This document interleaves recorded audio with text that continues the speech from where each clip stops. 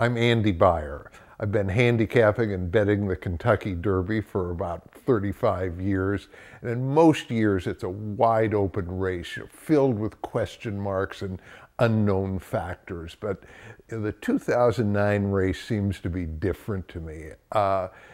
I don't think there's going to be any big surprise on Saturday. At least a third of the horses in the field have no business in the race to begin with, and there's at most a handful of bona fide contenders. And I think there is a clear number one best horse in this field, and that's I Want Revenge.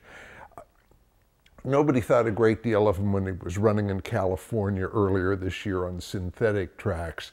But when he came to New York and ran on the dirt, he was dynamite. He won the Gotham Stakes by 8 lengths with a gigantic Beyer speed figure that is much better than anybody else in the field.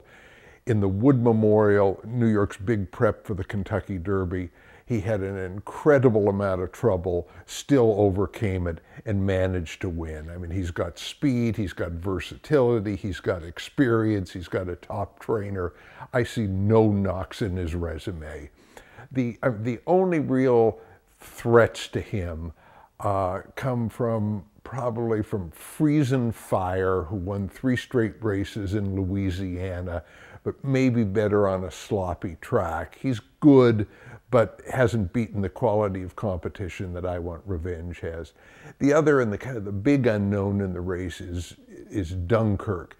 He was very impressive running second in the Florida Derby this winter. He's got the second best speed figure in the race, but he's only raced 3 times in his career, and that's probably not enough. He never raced as a 2-year-old, and he's got a huge knock against him historically. The last horse who didn't run at 2 and won the Derby was a horse named Apollo in 1882. So history's against him. I mean, of the contenders, there's one horse that I really dislike. That's Pioneer of the Nile, who's won 4 straight stakes in California. He's going to be the 3rd or 4th choice in the betting, but he's never run on the dirt, and I think he is probably a synthetic track specialist.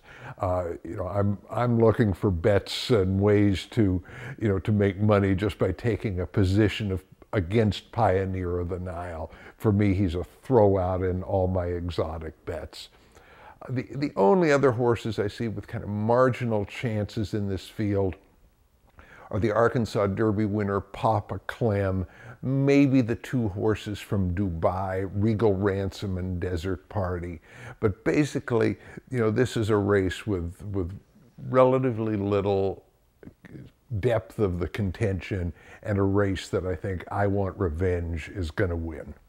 I'm Andy Beyer for WashingtonPost.com.